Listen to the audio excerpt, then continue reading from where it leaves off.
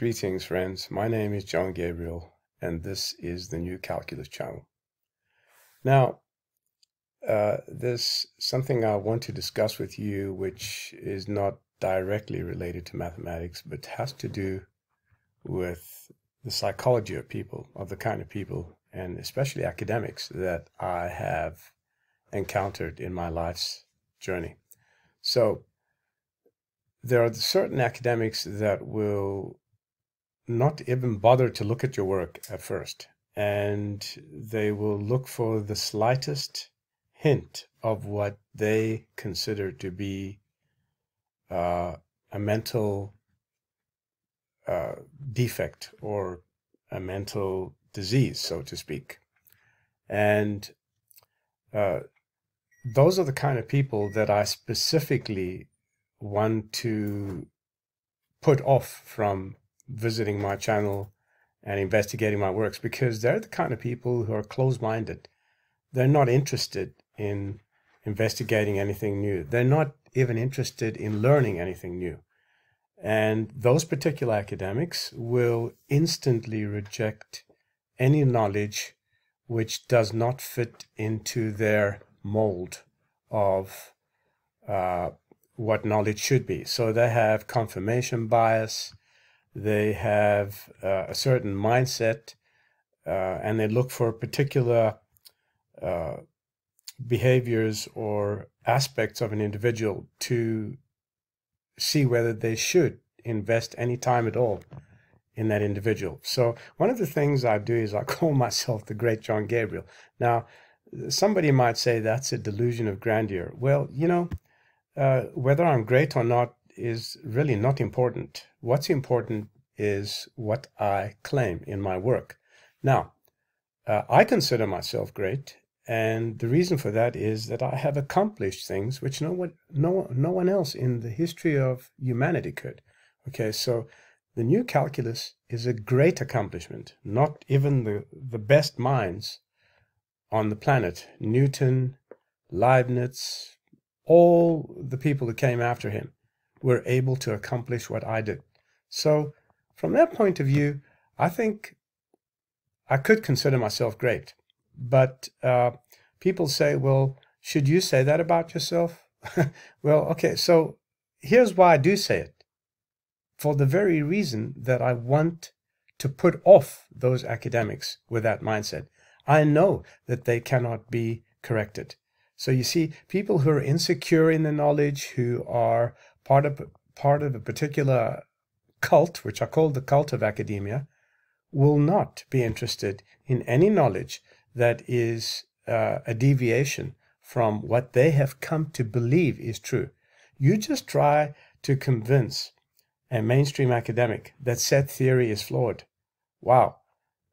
Chances of you doing that are pretty slim. You're not going to succeed. There are very few people who will even begin to entertain your ideas. Okay, they will instantly see you as a threat, as a danger, as mentally deficient or mentally ill, and you will be placed into a category which they love to label as, first of all, crank, then all the other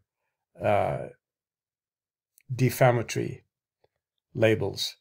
Psychopath, sociopath, narcissist is one of their favorites, and they have many labels. But in any case, I'm actually one of the most humble people you can come across, and I used to be very generous when I had money. I don't have money anymore, but I used to have a substantial amount of money, which I don't anymore. I actually did the stupid thing of giving it away. I didn't lose it, I gave it away. Okay, so it pains me that I have to deal with these academics. I hate them with a passion. They're horrible people. They have no honesty, no intellectual honesty. They have no interest in truth. They have no interest in education. They do not care about others. I'm the complete opposite of that. Somebody who's a narcissist doesn't give away all their life savings. Somebody who's a psychopath doesn't come up with the kind of things that I come up with. Okay, and somebody who's a sociopath or a psychopath or a narcissist usually gets in trouble with the law. I mean, look at Donald Trump. He's got in trouble with the law so many times. I have never been arrested in my entire life. I've not even been charged. I've lived in many countries. I've worked in China, in the Middle East, in Africa, in the UK. I've been to every state except Alaska. I've never been arrested. I've never been in trouble with the law. Okay, and I've never lost my temper to the point where I did irrational things or behaved irrationally.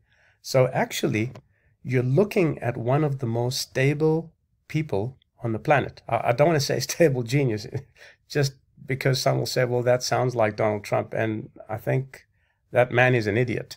Okay, and his followers, shockingly so, are idiots to vote for him. Okay.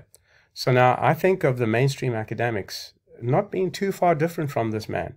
Okay, they are narcissists. They think that because they were granted a PhD, that they know everything there is to know, that they can pass psychological diagnosis. And so this particular site here, which I'm going to finish off with now, is a site where you'll see what I'm talking about.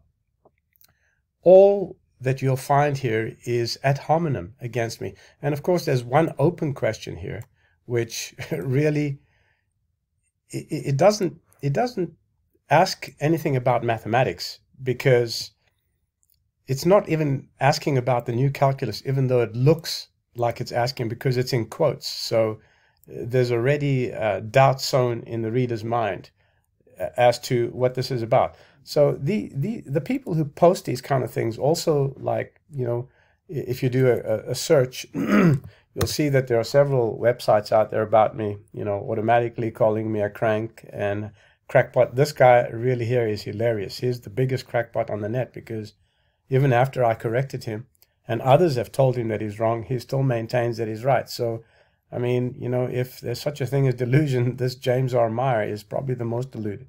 Then there's another guy down here from, this guy's called Dennis Muller, he's a very strange kind of crank, because he's the type of crank who knows enough to think he's right, but doesn't know enough to know he's wrong. And this is typical of PhDs in mathematics. They instantly believe, you know, after they've been granted diploma and they've done their quotes, open quotes, defense of their dissertation, which is not worth even an asswipe, excuse my language, it puts them into a different level entirely, and they're able to pass judgments not only about their field, but about everything else.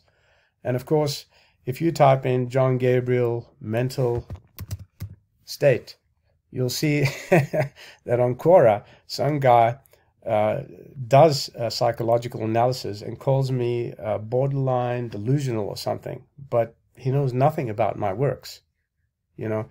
And so what really puzzles me is that, well, it doesn't puzzle me. It's the kind of thing that I want these people to steer away from me. I don't want to have anything to do with them. I don't want them to subscribe to my channel.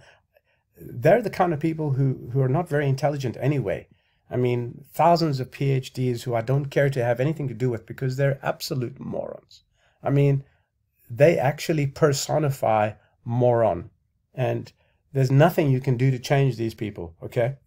So about the only comment here that makes any sense comes from a guy who's got nothing to do with mathematics. And you can read his comment here. It's quite informative. So I hope you've learned something more about me, and that I do say certain things to put people that I dislike and I know will not be interested in my ideas. I want to put them off. I want them to stay away from me. I don't want to be around those kind of people. They're incorrigible idiots. And if somebody is insecure, there's no way they're going to investigate anything that threatens in any way or questions in any way their qualifications, their knowledge, their security, and where their status is in life. So those kind of people are the worst kind of people. And there are a lot of them in mainstream academia, a vile, horrible bunch. Okay? So anyway, this has been a presentation of John Gabriel's musings on the new calculus channel. I hope that you enjoyed my little talk and that you'll join me again in the next video for more mathematics once I'm able to put together another nice little presentation. So I'll leave you with all these thoughts and hope you stay safe and take care. Oh, wow, wait a minute. Did I say stay safe? Oh gosh, would a sociopath or a psychopath say that? I wonder. Okay, never mind. Till next time, you all take care and we'll be in touch soon. This is a new calculus channel. I'm John Gabriel. Goodbye.